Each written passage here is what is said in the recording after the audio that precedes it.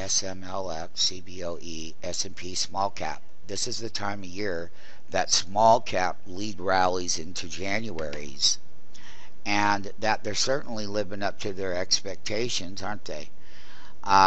This is going to be your top resistance level. The small cap lead these rallies, and then your S&P 100 will come later, and your mid cap and whatnot. But this is the time of year that we always look for in the month of December, where small cap businesses and small cap stocks that are in here go much higher in the small cap arena. And we've covered all of the various different small to mid to large cap.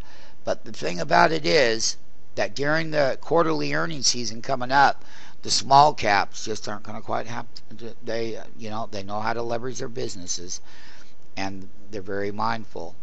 However, slower growth is slower growth in the U.S.